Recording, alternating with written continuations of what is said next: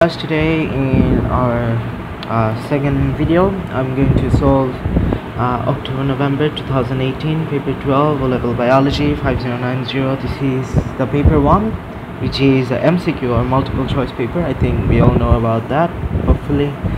Okay, anyway, so let's solve these questions. So let's see what question number 1 says. A cell is observed under a microscope. Which feature identifies it as a plant cell? So this is pretty simple and straightforward. We know that so let's see the options. That the cell contains a single large sap vacuole. Okay, this sap vacuole, single large sap vacuole, is a feature of a plant cell, because if we see a plant cell has a very large vacuole. So that does identify it as a plant cell, but let's look at the other options as well to see why A is the most accurate one here. So in option B says the cell contains glucose and amino acids. Okay, so it can also actually be an animal cell. Okay, because this does not distinctly or uniquely identify it as a plant cell. Then it says the cell contains stored fat. That can also be animal cell, any other kind of cell. The cell surface membrane is partially permeable. Cell membrane is present in both plants and animals, so that's not going to give us any clear distinction that it's a plant cell uniquely. Okay, next it says which statement about diffusion are correct. Okay, so molecules move from higher to lower concentration. Yep, that's correct. So let's put a tick on top of it. Then occurs within living systems. Okay, it can occur within living systems. That kind of makes sense, but it does not exclusively occur in living system, because it says only occur in living system. Since it mentions the word only, this means that this is going to be wrong, because diffusion can take place between gases. Because if you guys have chemistry, if you read about the kinetic particle theory, there wherever there is, for example, in a specific mixture, whenever there is a drop of dye, it can spread all over the substance, all over the mixture by the process of diffusion. So it can also occur outside living systems. So that's not true completely. Then it says it slows down as temperature increases. That's completely wrong. As temperature increases, kinetic energy of the molecules increases, hence diffusion actually increases. Diffusion also increases, so that's going to be wrong. So B is the correct response. This is right, wrong. Yep, that completely satisfies our option choices. Okay, let's see question number 3. The diagram shows a root hair cell and surrounding soil particles. Okay, then it says osmosis occurs in regions of higher to lower concentration of water molecules separated by partially permeable membrane. That's going to be the cell membrane. We already know that. So on this diagram, what are these regions? So higher concentration of water. Then it says partially permeable membrane, lower concentration of water. So let's first identify the partially permeable membrane. Partially permeable is actually the second layer, which is actually 3. The outer layer is this outer layer. This outer layer is actually the cell wall, and this internal layer is actually the cell membrane. So the cell membrane, as you know, is a partially permeable, because cell wall is fully permeable. That's basic knowledge. So 3 is a partially permeable membrane. So 3 we can see in these two options. Then it says higher concentration of water molecules. So water will move like this. This is the transport of water molecules. So higher concentration of water molecules and lower concentration of water molecules. In 4 there will be low concentration, because water will enter into the cell like this, then it will enter the cell vacuole, which is actually the vacuolar transport. Anyways, so water enters into the cell through the partially permeable membrane from high concentration to low concentration, and then here there is a higher concentration, then it enters a vacuole from high concentration to low concentration. So higher concentration is of course in 1, because here it's a ground, it's a surrounding water. Obviously there is more water, so water can enter by osmosis, which is the high to low concentration trouble of water molecules, and 4 is a low concentration because water enters into 4 from the higher concentration. That's it. So B is the correct response here. So let's see question number 4. So what are enzymes? fats that are secreted, fats, no. Enzymes are proteins, you know, fats again, so both these options are wrong. And it says proteins act as biological catalysts. Of course, that's a basic definition of enzyme. Proteins unaffected by temperature, that's completely wrong, because we know enzymes work at an optimum temperature and then gets denatured if the temperature reaches very higher value, and inactive at lower temperature, so that obviously depends on temperature, but it says unaffected, so that's wrong. Then question number 5, let's see. So it says some organisms live at the bottom of the sea where it is very dark. Okay, to synthesize glucose they use energy from chemicals in the very hot water that comes out of the volcanoes. Okay, what is the distinguishing features of these organisms? Okay, see, it says that they actually live where it is very dark, and then they actually use energy from chemicals from the hot water. That means they're very hot. So what is the distinguishing features of these organisms? Okay, let's read the options. The enzymes are easily denatured by heat. No, that's going to be wrong, because hot water, if they were denatured by heat, they could not survive there. It says they do not need carbon dioxide. There is no specific mention of this thing that they do not require carbon dioxide. It's not identified anywhere. They do not need to be green, of course. That's a correct response, because it says they actually, to synthesize glucose, they can use energy from chemicals in the hot water. So this is actually chemosynthesis, like photosynthesis. These are autotrophs. These organisms are autotrophs, but they actually depend on chemicals for the energy source. So they carry out chemosynthesis, which is similar to photosynthesis, but rather than light, as photosynthesis uses of light, these organisms uses chemicals to synthesize. Chemo means chemicals, synthesis is mainly over here referring to the synthesis of food molecules, which is in other words glucose. Okay, so that's obviously the answer C. Let's go to question number 6. It says an experiment is set up as shown. The volume of gas collected is measured after 30 minutes. Okay, this experiment is repeated several times. Each time the light intensity is increased. Okay, which graph shows us this result? This is a basic limiting factor graph. If you're familiar with this limiting factor graph, so photosynthesis, we know these are just this kind of graphs. Okay, so over here, this is where the light intensity is being increasing, and at this point, this is called the saturation point,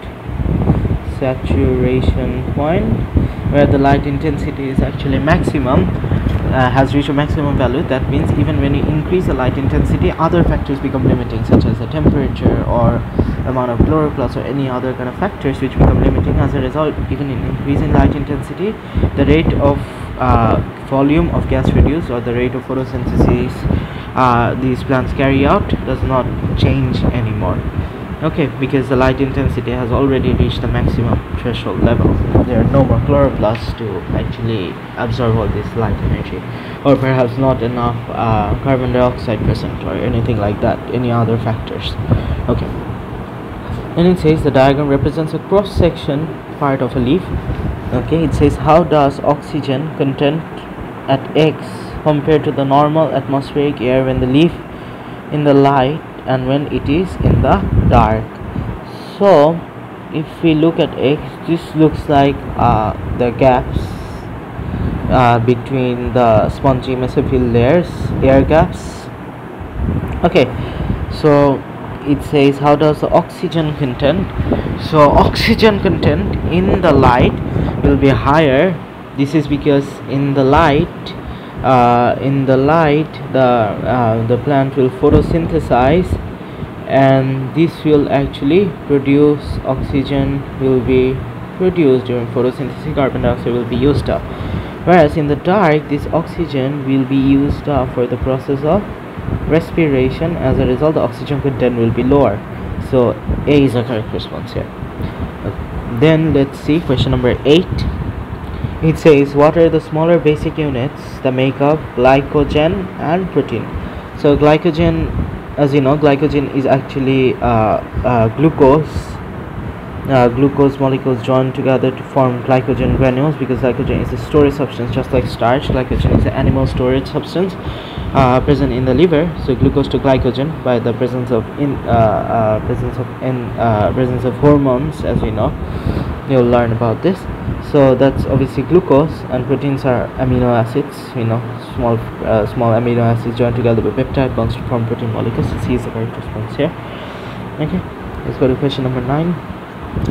It says, which pathway provides humans with most fiber roughage in the diet? Okay, it says fiber or roughage in the diet, so we are going to see which pathway. So it's let's see these things. So soybeans directly to humans, that's going to be the answer, because it's not passing through any other kind of trophic levels in the middle. It's directly going to the human, so the human is consuming the most amount of fiber or roughage, because mainly fiber comes from plant sources. Okay, and soybeans is a plant source, and that is rich in fiber or roughage, and directly consumption of humans, no passing through trophic levels. That's the way people can actually, or humans can actually, obtain the most amount of roughage. Okay, let's go to question number 10. A gland secretes different types of enzymes into part of the alimentary canal, which allows digestion of proteins and starch. It also receives alkaline secretions from another gland and contains muscles that are used in peristalsis. Which part of the alimentary canal is being described? Okay, let's read through this once again. The gland secretes different types of enzymes, so that kind of makes me think about the pancreas. Okay, in the alimentary canal, which allows digestion of proteins and starch. Okay, pancreas does produce enzymes for kind of proteins and starch. Okay, yep. Okay, then it says, let's read more. It also receives alkaline solution from another gland and contains muscles used for peristalsis. Okay, now this thing kind of contradicts, because that doesn't contain, the pancreas doesn't contain muscles and does not receive alkaline secretions from another gland. So that kind of make me think like A is a correct response, because this is the duodenum. This is from where it receives the acidic chyme from the stomach, and from the pancreas it receives the different kinds of enzymes. Okay, so yeah, so A is the correct response here, which is the duodenum. Okay, let's go to question number 11, which is a part of the small intestine, of course, A. Okay, then it says, what is not a function of transpiration? Okay, it says not a function, so that's an important aspect we need to take into consideration. So it causes minerals to travel up the plant, that's obviously a function of transpiration. It causes water to move up the roots through the leaves, that's a part of function of transpiration. It also gives the plant cool, yeah, that removes latent heat, that keeps the plant cool, yeah. It helps to release energy in cells, obviously that's not a function of transpiration. Release energy in cells, that's respiration. Anyways, okay, let's go to question number 12. It says the diagram shows a part of a tree trunk, a ring of bark including the phloem has been removed. Okay, the tree will eventually die because removing the bark stops transport of, okay, since the phloem is being removed, that stops the transport of actually amino acids or organic nutrients. Okay, so B is the correct response, organic nutrients to the salt, because we know the function of phloem is translocation. Since the phloem is removed, translocation cannot take place, so amino acids, sucrose, these substances cannot be transported, so these are organic nutrients. Number 13, it says which of these organs will receive blood from both artery and vein. Okay, it says both artery and vein. Okay, it says receive blood. The kidney does not receive blood from both artery and vein, so kidney is wrong. The liver does, because liver has hepatic portal vein through which it can actually receive blood from the vein. Also it has got hepatic artery from which it can receive blood. The lung is wrong, so C is the correct response here. Okay, let's go to number 14. Number 14 says the diagram shows a section through the human heart, which suggests that the blood leaves the heart at different pressures, and going to the lungs and to the body. Okay, so you can see that D is a thicker wall, left ventricle has a thicker wall, so that kind of makes me like always the obvious response to this kind of question, so D is the response here. It's kind of easy because wall T which is the left ventricle is thicker than the more muscular than the walls of U. So as a result, this can actually exert greater pressure on the blood because of the thicker wall. So more pressure, that means it can actually go around the body and circulate to the body extremities because of higher pressure which is being applied to the blood by the help of the left ventricles. Okay, so let's go to question number 15. The diagram shows chemicals being exchanged between some cells and a body capillary. What could be the identities of the chemicals P and Q? Okay, so P is going into the tissue or the cells, as you can see, and Q is coming out.